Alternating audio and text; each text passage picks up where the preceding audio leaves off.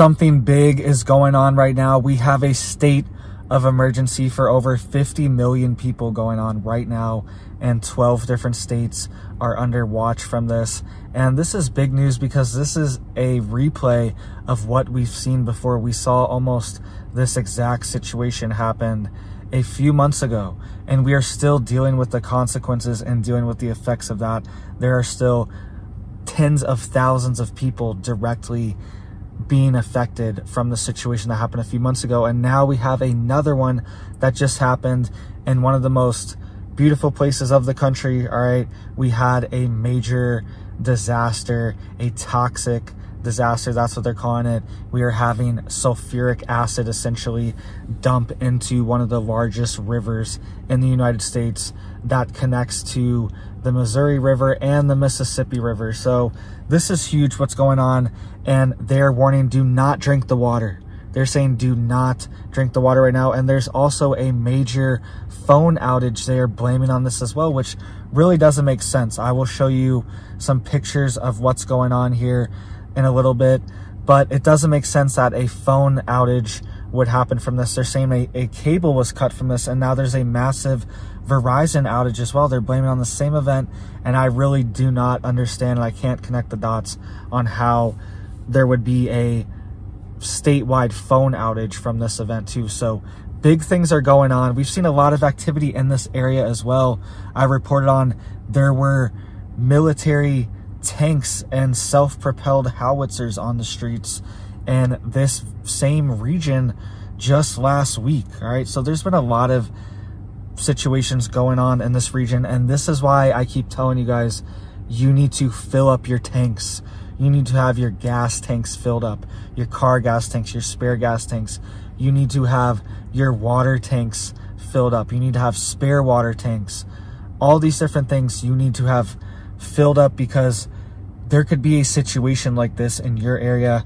And right now, over 50 million people, they're warning, do not drink the water, because your water could potentially be coming from this poisoned source right now. All right, and if you had your water tanks filled up, you'd be fine. You'd be good to go, and you'd be able to last for at least a week on the water that you have. All right, so get stocked up on water bottles right now. Get stocked up on water filters, water filtration, like big Berkey filters, things like that. All right, and also get stocked up on life straws, survival straws, Sawyer mini filter straws. All right, I have multiples of these for bug out situations and events like this. But even those, they're not going to filter out the contaminants. All right, a lot of the life straws, things like that, they're not going to filter out these toxic chemicals that are poisoning one of the largest rivers in the US and affecting over 50 million people right now. All right, so it's just one of these things you can't escape. The life straws normally only filter microbes. All right, so it's one of these things you have to have water already and be prepared already. And this could affect the water table. This could affect people's wells in this area, and it's going to flow throughout the whole country, contaminating the whole water system and killing fish, getting rid of animals, and a lot of people's livestock depend on this. I will show a chart showing the top agricultural beef states, and they're all right along these rivers. They're all right along it, and their main water source has been poisoned. So something big is going on, and this is not just another coincidence. These things don't just happen, right? These things don't just happen, and this collapse is very suspicious as well, the way it did collapse, and the way they're blaming a phone outage on it doesn't make sense too. So we're going to cover all this stuff. You guys need to get water bottles right now. Get stocked up right now, because this is going to affect 50 million people. I'll go over all the states we are talking about. We are talking about, to start off with, Montana, all right, South Dakota, North Dakota, Nebraska, Kansas, Missouri, Illinois, Tennessee, Arkansas, Louisiana, Mississippi. All right, all these different states are being affected right now because their waterway systems were just poisoned by a massive train derailment that happened on the Yellowstone River right outside of Yellowstone National Park. And I'm not too far from that, honestly. And there's been a lot of activity going on out here. Like I said, we saw tanks in the streets and self-propelled howitzers in the streets in Idaho Falls, which is right outside of Yellowstone there too. All right, so lots of big things are going on, and you need to get prepared. You need to get stocked up, and you need to get water if you are in the path. If you are in any of these states, you need to get water right now, because they're warning people, do not drink this water and your water sources could be contaminated. So let's dive into the details here, and then we will go over this Verizon phone outage. And there's also another state that has a major phone outage as well, but they're saying that this phone outage is tied to this derailment. I don't really understand. I'll show you some pictures in just a second as well, and you can tell me and decide what you think's going on. It says cleanup continues after train carrying, quote, potential contaminants, and it was carrying essentially sulfuric acid. The chemical was sodium bisulfate, and this train was going over a bridge right over the Yellowstone River, and it collapsed right in the center of it, right like this. I'll show some pictures here. So it collapsed like this in the middle, and there's two supporting beams near the land on each side, and the collapse is in the middle. So I'm not sure exactly how that would sever a fiber optic cable. Maybe the cable was underneath it. I have no idea, but normally fiber optic cables are underground, buried underground, and it would be running along the shore, most likely. All right, so I'm not sure. There's probably some kind of scenario where it could be cut, but this also could be something bigger that's going on, and it's just being blamed on this derailment. Here's the headline here: massive Verizon outage in Ravalli County due to train derailment. All right, and this is on the other side of the state as well, of Montana. On the western side of Montana, they're even having outages over there, and they're blaming it on this derailment. So something's going on. And we had a very similar situation in Alaska. All right, we had satellite, or they're having satellite internet come in to fill in the voids for Alaska, because they had a major fiber optic underwater cable be cut, and they were saying it was from a ice block. Right, very suspicious, very strange. Alaska's right up there, right near Russia, and we've seen situations like this before. Underwater cables being cut in the past 6 months all over the world. The Shetland Islands going to the UK, to the northern islands up there, they had a major cut. Right, we saw a cut outside of France. We saw cuts outside of Taiwan connecting them to China. Right, we're seeing all these cuts going on, and they're saying it's going to take 6 to 8 weeks to get services back online in Alaska, and they're trying to get satellite internet running there right now. All right, so this could happen anywhere, anytime. We don't know how long these people in Montana are going to be without Verizon phone service now. Verizon is one of the major phone providers out here in the West, and some places it's the only major phone service provider that you can even get out West is Verizon. So this is going to affect a lot of people, just this outage alone, not to mention the toxic sulfuric acid that dumped into the Yellowstone River, and the Yellowstone River flows into the Missouri River, which flows into the Mississippi River.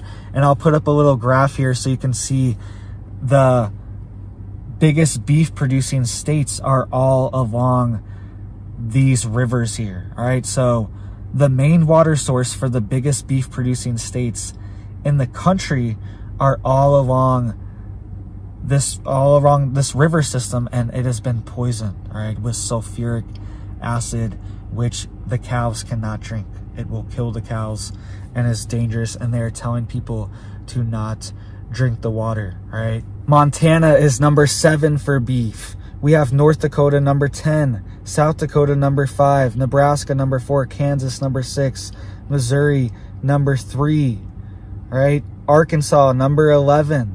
All of these major beef states are being hit. Their main water supply is being poisoned right now, all right? And a lot of systems operate, and a lot of farmers out here, ranchers, they operate off ditch systems. And a lot of time these ditches are tributaries or offshoots of these main rivers, all right? And that's where they get their water supply. That's where they get their water allotment for the year, is from these main rivers. And they have a ditch system that brings the water to their property, and their main water source could now be poisoned. And this could be affecting millions of cattle right now. And we are already in this mega drought that is causing corn yields and wheat yields and soybean yields to be at all-time lows from this mega drought that's happening in this exact region. All right, right there in the middle of the country is where this drought is getting hit hardest. Kansas, Nebraska, Missouri, the Dakotas, all these states are the ones that need water the most. And now one of their main water sources that they depend on from the mountains and from flowing from these rivers is no longer accessible to them. So we could see big pain from this. We could see cattle farmers and ranchers have to cull their beef early, all right, and get way lower yields and have losses on their ranch or on their farm, all right? We could see this spreading, and we are already seeing this spread due to the drought having the lowest yields in decades and decades, all right? So start getting stocked up now. Start growing your own food now. Start getting water tanks now, because even just a 8-gallon water tank, right? They sell these little 8-gallon ones at Walmart, okay? Even just these little blue ones, they sell them almost anywhere, but they're ones that you can carry around and you can stack them up. Just having one of those just ready to go, just waiting, that could save your life. It could save your life one day, because you could use that to cook. You could drink that. You could boil it, make noodles, make rice. A lot of people don't think about it. You have all this stored food. You have all the stored rice, all these, whatever, the survival food, this 3-year survival kits and like totes or whatever you bought, all right? It takes water. It all takes a ton of water to make this food, right? It takes a ton. And this is just another hit on our water supply. We saw this in East Palestine, Ohio, one of the major breadbaskets of the United States. Their water supply got hit earlier this year in February. So this is spreading. I was saying I'm worried we're going to see a major derailment out west. I was saying this a few months ago, and I was worried they're going to hit the Colorado River. I was very worried the Colorado River is going to get hit, because that supplies water for over 40 million people going out west the other way. All right, so the Yellowstone River goes east, runs into the Missouri River, and then goes down into the Mississippi. So this goes east, but the Colorado River goes west and just affects another 40 million people. So I was worried a river out here was going to get hit, and now we are seeing a major derailment with sulfuric acid essentially being dumped into the Yellowstone River. Beautiful river, beautiful area, and it is being contaminated. I saw this video by Off Grid with Doug and Stacy, our incredible channel. If you've never seen them, go check them out. They've taught me a lot of off-grid and homestead knowledge throughout the years, but they made a video recently and they were talking about how low their neighbor's pond was, and they are in Missouri. They're in one of these main states that are being affected right now. Missouri River goes right through it, runs into the Mississippi River. They're one of these main states being hit right now, and they were already saying that the water supply is already low. They're saying their neighbor's pond is extremely low right now when it should be at its highest point. And they're also saying that the hay yields are down. There's a lot less hay because there's a lot less rain in this region, and it's making hay prices go up. And if hay prices go up, beef prices go up. More scarcity, more cost, all right? So all these things are related. We could see these $50 steaks coming back, right? And we've kind of gotten used to the inflation, and it's slowed down. It's like, oh, it's only 2 or 3% now. It's only 2 or 3% on top of what it's already been. It never went down. Okay, it never went down. So that's cumulative. Over the past few years, it just keeps going up 2, 3%, 7%, 10%, 12%, whatever. We have these spikes. compared to a few years ago, everything is doubled or tripled in price. So it's all an illusion. It's all just cooking the books and cooking numbers here. And we could see these $50 steaks come back, right? There's still $25, $30 steaks here where I am. And I still see 40, 45 pushing it some places, but we could see this spike this summer if this situation doesn't get under control, and mixed with the drought as well, having decreased hay yields, having less water, less corn as well. This corn drought, corn is a massive feed for animals, and that's where a lot of the chickens, the pigs, the cows, they're all fed from corn. And having scarcity of that, increased prices of that, is going to increase food prices as well. So start growing your own food, start getting something. I really want to get some meat chickens soon, all right? Just like chickens that you can raise 45, 60 days and then you harvest them. I really want to get some meat chickens out here because I don't want to have stuff that I can't take care of yet, all right? I'm working with limited resources, so I'm trying to be very careful of what I'm getting. There's all these things I want to do. I want to get a cow, I want to get goats, I want to get all this stuff, but I'm trying to work with limited resources, and meat chickens feels like a resource that I could definitely work with small amounts of water, and I could harvest them in a relatively quick time period if I need to get rid of them for whatever reason, if resources are low. All right, so just start growing some kind of food. All right, we're trying to expand this garden. I'll show you guys the garden in a couple videos. I've been working on expanding it, trying to get a water tank out there, trying to get some row crops, some corn, some beans, all that stuff. And I'm trying to get a tank out there exclusively for the garden that I can just have filled up and I can water all the plants with, and eventually get a timer on with like a drip irrigation system. I'm looking into that as well. All right, so all these things are in the works. Just start doing something, start growing something, start getting your hands dirty, get some kind of animal, get chickens. All right, chickens are just the go-to if you're not sure what to get. Just get 2 chickens. I had 2 chickens for years just to start with because I didn't really want to deal with animals. I was focused on farmers markets and growing vegetables and food for farmers markets. All right, so get chickens if that's what you want to do, if you don't want to have a big obligation to homesteading or animal husbandry. All right, it's a whole different ball game to have a cow versus a couple chickens. All right, it's a lot less responsibility and they are a lot easier to manage, and they lay a ton of eggs. This is the time to have them. All right, so make sure you guys are getting stocked up. Get tons of water bottles, get water filtration, look into water tanks, water storage. They have little tiny water tanks, 8-gallon water tanks that I used for my RV, like to just keep for portable storage, boondocking or whatever. They have that all the way to 200-gallon water tanks like I have in the back of my truck, to 2,000-gallon tanks, storage tanks that you can just keep on your property and have for your family or for livestock or emergency situations. It's like having a generator. You have a generator, well, you should have water tanks and water storage as well for your home, because that's critical. It's critical, all right? You can't survive without water, and you can't cook all the survival food without water as well. Maybe you have canned food, but that's only going to last so long, and canned food is heavy and takes up a lot more space than dry weight food. So please hit it up for me down there for me, guys, because it helps to get this video out, and people need to know. People need to know to not drink this water.